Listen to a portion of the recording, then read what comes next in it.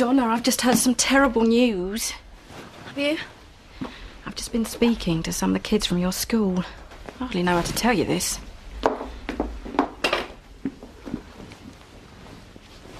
Miss Strickland has been involved in a terrible accident, a car accident.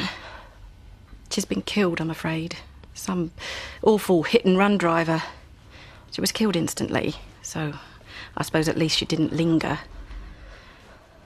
One of the lads was telling me the head was quite a distance away. How could somebody do a thing like that? It was an accident. Yeah. It was driving too fast and he didn't see... Ollie, I didn't hear you knock. Emily said I could come straight through. I suppose you've heard as well. Yeah, but I'm glad you've broken the news, Mrs. Hope. I was worried about doing it. Oh, Donna's very sensitive. She's like me. I'll leave you both to mourn together then, shall I?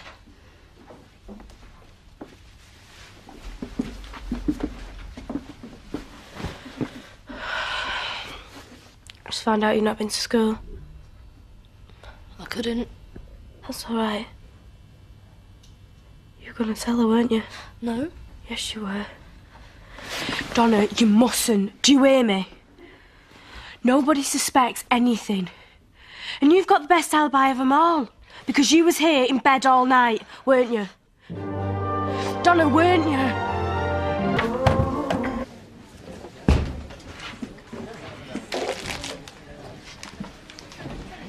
Can I help you, Ollie? I've just got a message from Mark.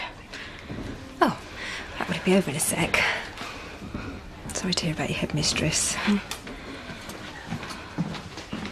What are you doing here? I need to talk to you. Look, I'm busy. If you don't listen to me, I'll make a scene. Draw attention to both of us. Well, what is it? Been to see Donna. She skived off school today, said she was sick. When I went in, she was just about to tell Viv. Oh, stupid little... Matt, she's scared. She's scared. We need to talk. All of us get together, check our stories, make her swear. No. Why not? We shouldn't meet up. It's the only way. I don't want to. She'll blab. I know she will. Well, stop her.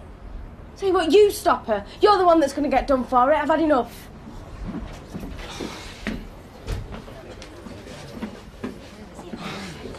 Everything all right, Mark? Sisters.